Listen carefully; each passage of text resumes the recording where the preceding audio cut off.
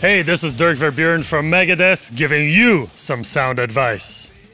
Alright folks, so today I want to talk a little bit about how to spice up your drum fills. And as an example, I'm going to show you a fill that I play in a Megadeth song called Life in Hell, which is taken from the latest Megadeth album, The Sick, the Dying, and the Dead. Let me play the fill for you.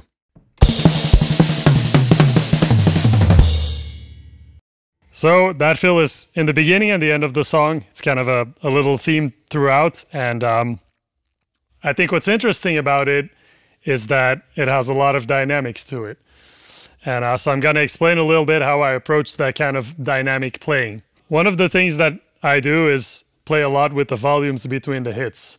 So especially in the beginning half of the fill, instead of playing all the volumes loud, or like every hit loud, I bring in some softer hits as well.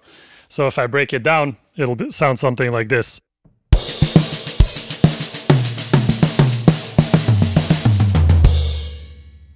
And what makes it interesting is that there's a grouping underneath the notes, the cadence of the notes. So you'll have 16th notes. It's basically a fill that's all in 16th notes, but within those 16 notes, instead of sticking to groupings of 4, which would be the logical count, like 1, 2, 3, 4, something like that, instead I'm going to bring in groups of 3 notes. So that gives the fill an underlying rhythm motive that's kind of outside of where it naturally would be. And it gives it what Gary Chester would call a rhythmic melody. So the 3/4 is kind of the most basic polyrhythm that you can use in a case like that. Of course, there are many different variations, but it's a good one to start with. And a good way you can practice it is by simply doing a 4 count on your hi-hat and then playing alternated strokes on the snare drum with an accent on every 3rd stroke, which means you're going to have a loud hit on the right, a soft hit on the left, a soft hit on the right, then a loud hit on the left, soft hit on the right, soft hit on the left. So it's always loud, soft, soft, loud, soft, soft, but the hands are going to alternate. Something like this. 1, 2, 3, 4.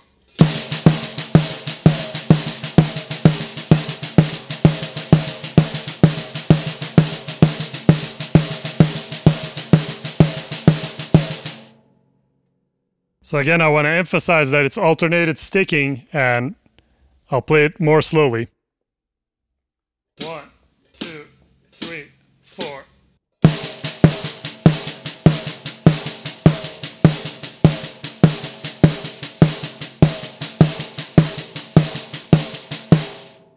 So now if you move that around on the kit, and for example plays the accents on different elements instead of just keeping them on the snare, you can end up with a fill like the one I was showing you. So I'll give you an example of how you can practice that. 1, 2, 3, 4.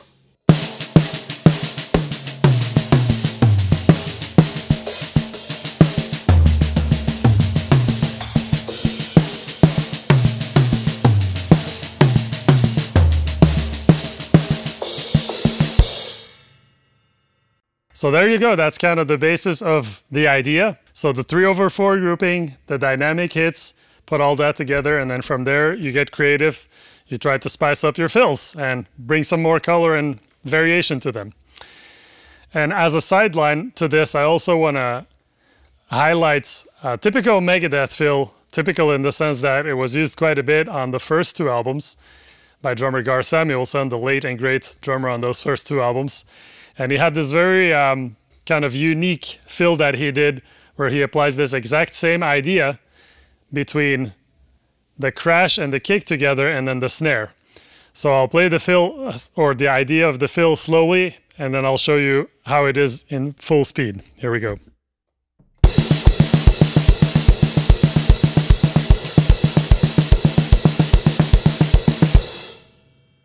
So a little bit less dynamics involved there. It's more, you know, full-on power, as you would expect in thrash metal, right? But so the idea is again the same. It's a grouping of 3/4. So you got to imagine, like, you know, that the tempo would be something like this, and then tukata kutaka tukata tukata tukata tukata tukata. And so if you play it like faster, it becomes quite intricate sounding and cool.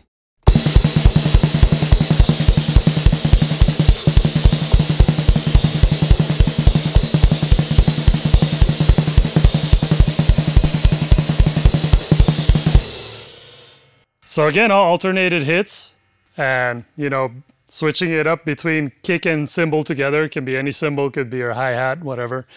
And then 2 snare hits in between. It's kind of a movement you have to get used to.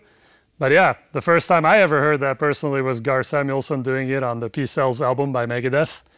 And so I've tried to incorporate some of that in my current playing as well. So you'll find some of that also in the same song, Life in Hell, that I was talking about earlier. So there you go, folks. Hope you enjoyed this little lesson. Evans rules. This was Sound Advice with Dirk Verbeuren from Megadeth. See ya.